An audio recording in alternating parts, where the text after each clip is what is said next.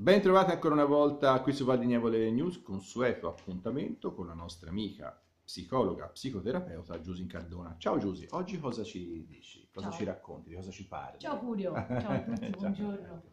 Sono un po' burlone come sempre.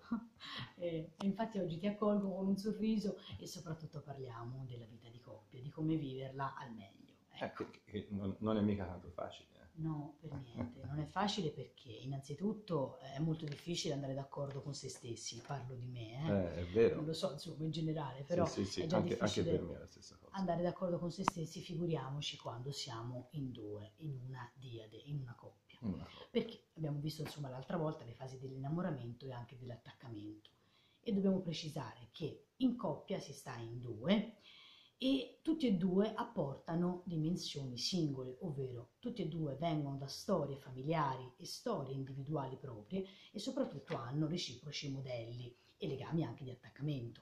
E quindi è molto difficile in qualche modo far conciliare due storie diverse, due modalità di attaccamento diverse e soprattutto due interpretazioni del mondo diverse. Verissimo, detto in maniera semplice, ma è proprio così. E poi la cosa fondamentale è che nella coppia, la coppia si contraddistingue per tre dimensioni fondamentali, per l'affettività, per Mhm, la sessualità e per la progettualità. mhm. Ecco, nella coppia ci devono essere questi tre gradienti fondamentali, altrimenti non si può parlare di coppia. La cosa fondamentale, qui diamo un po' delle linee guida, grosso Mhm. modo, no? Poi valutate voi insomma se è il caso di applicarle o meno, ci sono appunto dei gradienti che possono indicare se la vostra insomma, vita di coppia è tendenzialmente positiva o meno. Il primo aspetto fondamentale per stare bene in coppia è assolutamente distinguere tra la felicità e la serenità. Perché la felicità è un concetto un po' effimero, no? Un po' diciamo così campato per aria. La serenità è un'altra cosa. Quella è una pianticella che la si innaffia e si cerca in qualche modo di salvaguardarla giorno dopo giorno ed è così il legame di coppia. Quindi, Va perdonami, salvaguardato. sono felice e sono sereno, sono due cose Sono diverse. due cose diverse, sono due cose diverse. Nella coppia è molto meglio puntare dal mio punto di vista alla serenità, che Serenità. quella è già tanta È già roba, è già tantissimo. tanta roba. Poi il secondo aspetto molto importante è l'idealizzazione versus realismo, perché abbiamo visto che molto spesso le coppie non funzionano perché c'è una idealizzazione, quindi delle aspettative troppo alte nei riguardi dell'altro. Quindi si deve stare più su un piano della realtà. Terzo punto fondamentale è il perdono. Molto spesso chiudere un occhio perché non sempre dall'altra parte si comprende quello che in realtà quell'altro voleva. Quindi Vero, parlare, vero. comunicare e perdonarsi è una cosa estremamente fondamentale. L'ultimo punto su cui io batto sempre sempre è il rispetto reciproco, che sa tanto di gentilezza, che sa tanto di diciamo così, vicinanza e accoglienza dell'altro, perché altrimenti rischiamo di stare in coppia, però siamo due Divisi? divisi e soprattutto siamo due single che cerchiamo in qualche modo di portare avanti i propri singoli bisogni. Mm. In realtà il bisogno è uno, è quello di coppia e soprattutto quindi è molto importante la gentilezza reciproca, fondamentale. Non si ama quando quell'altro continua a, e anche noi, continuiamo a giudicarci, a svalutarci, a trattarci male, a, diciamo così, essere i peggiori nemici, no, dell'altro.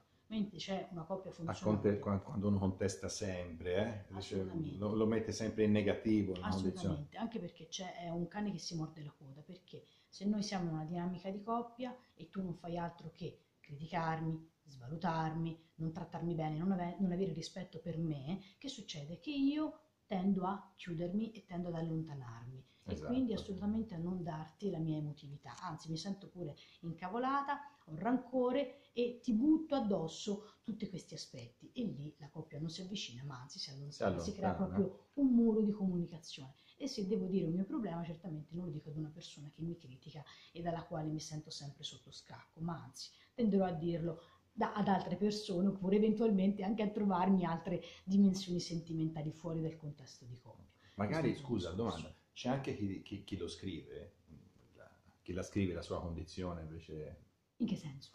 invece di parlarne con...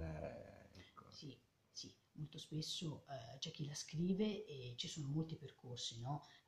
Che uno insomma può in qualche modo effettuare.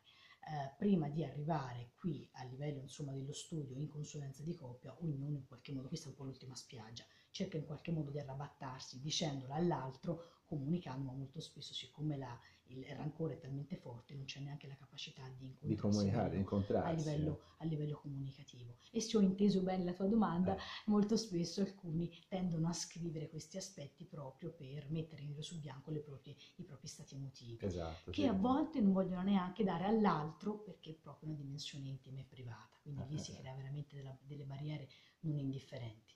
Quindi, ricapitolando, Esatto. per vivere bene un rapporto di coppia, fondamentale è prendere consapevolezza che si viene da due realtà diverse, che abbiamo diversi modi di approcciarci alla realtà, però che si deve trovare un punto di connessione che non è bianco ma che non è nero, ma che è il grigio, no? Che possa in qualche modo gratificare i miei bisogni e quelli dell'altra persona. Sempre è fondamentale mai mancare di rispetto.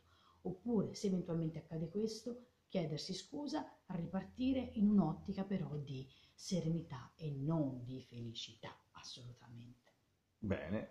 Giusy, grazie mille, sei sempre precisa, esponi in maniera assolutamente comprensibile, grazie. Grazie mille a voi, adesso andiamo a fare il fuori onda, andiamo a litigare con i reciproci. Vabbè, No, perché vabbè. ci tenevo a dire che tutte queste cose, no, sono molto teoriche, però il casino grosso è applicarle nel È concreto. vero, è Però, come vero. dico sempre, noi abbiamo la responsabilità di poter fare la differenza. Già il fatto che ne avete la consapevolezza è il primo passo per poterlo manifestare attraverso, insomma, i comportamenti. Vero, Ognuno per il proprio conto, insomma.